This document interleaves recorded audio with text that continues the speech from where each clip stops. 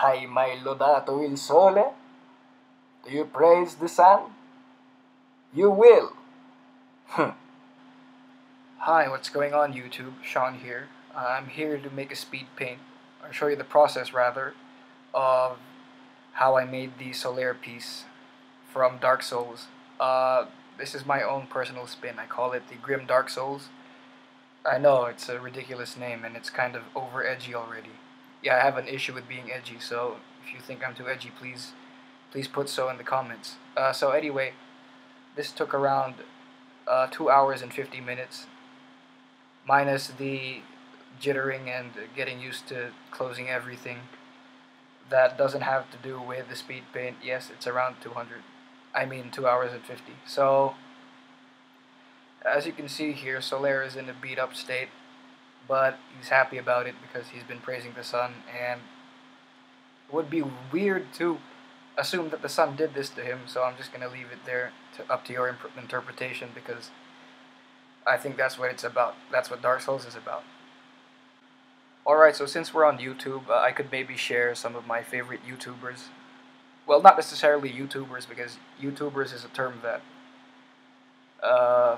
is used for one of the more popular ones, the ones that have a lot of subscribers and do a lot of crazy stuff, which YouTube is known for.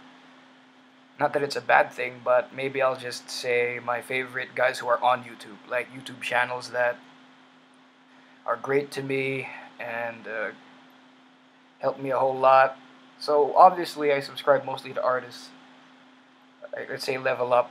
Like, the Level Up channel is great. It has a lot of useful insight and a lot of professionals detailing how they got into the industry and how it will help you, what will help you to get into the industry, how they did it. Yeah, that stuff's great. Dave Repose is another one. He is, if not one of my biggest influences, and I would not be beating myself up if it weren't for him. What I mean is, I wouldn't be constantly improving and thinking that I'm not good if it wasn't for him, because that to me is art, because art is a progressive thing. So as long as it goes with time, as long as time goes on, art will go on and accommodate that time, I think. So as of now,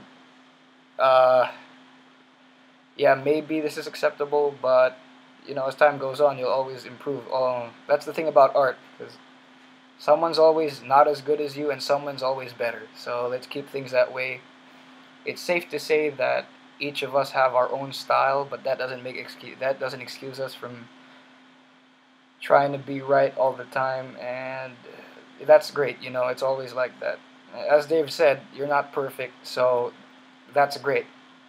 Don't try to be perfect, just be the best version of yourself. Yeah, I said that once in a psychology class, but yeah, so well, it's not always artists I subscribe to. I subscribe to gaming channels, of course, like IGN, but everyone knows that stuff, so I do get a kick out of Filthy Frank.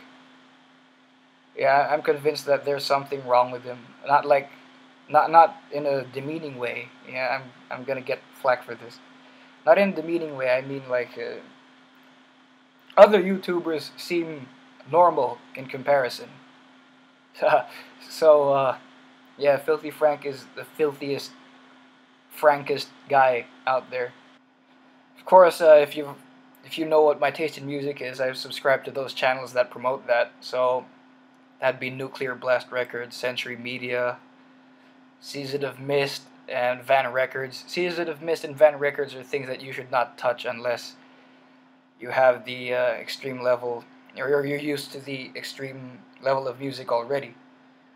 So, well, I'm not saying don't listen to it. Just go if you want to. It's great. It's amazing. It inspires me to draw and paint like this. Like, how do I get all those details in? It's probably because of the music. And it turns out I'm also a filthy person because I like cringe compilations.